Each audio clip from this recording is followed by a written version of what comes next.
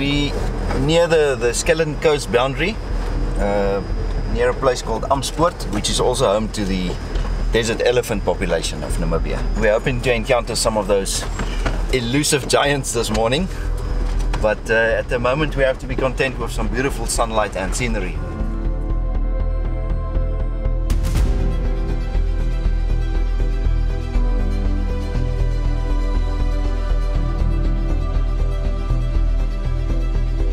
A cool little interlude afternoon mission before the light gets really good for filming the Grenadiers again. We're going to go check a camera trap that Gerard has secreted in the most obscure little spot. It's so cool. It's in the middle of Damaraland. There's this secluded salt pan which is ringed in by sheer cliffs. We're going to come out there in a moment, and already you can see these little pools over here. So let's go and see if there's any evidence at the main spring itself just around the corner. This is unfortunately one of the things that you have to deal with in areas where hyenas occur, and even lions. They sometimes get hold of your equipment, and this is all you get in return to try and do a bit of research. But yeah, life goes on. We'll try again.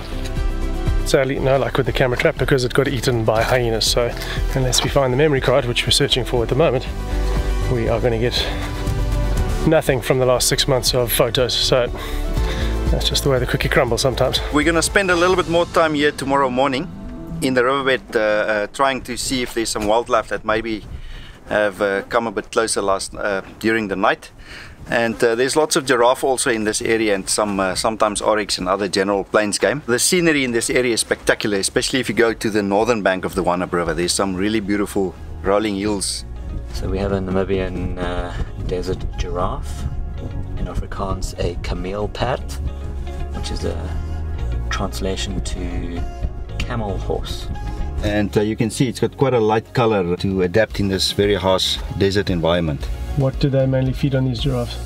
So there's a bush growing in these riverbeds called the river combretum. It's related to the leadwood tree. And also, contrary to popular belief, these giraffes, they will bend their necks quite low to browse on some of these lower bushes. They don't only eat food in very high trees. Giraffe has got a very loose social structure. They come and go as they please, but it looks like a group of females here.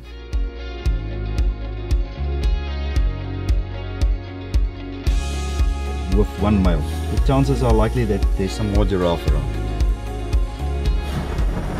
Just had a very cool encounter with some giraffe and another dramatic scenery change here. We've been through it the whole day. Quite remarkable how the landscape just varies. We're going to continue our journey further south into the Palmbach concession area, which is home to probably the last population of free-roaming desert-adapted black rhino in the world. So we hope to encounter some of those special animals. And it's also very rugged terrain, lots of red basalt formations, 120 million years old. So we're going to do a bit of exploring tomorrow.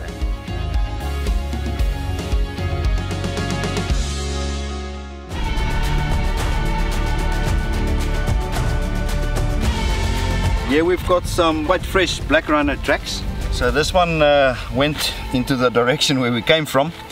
But there's a spring nearby, so we hope to find some more sign, and I think we're going to be lucky at some stage.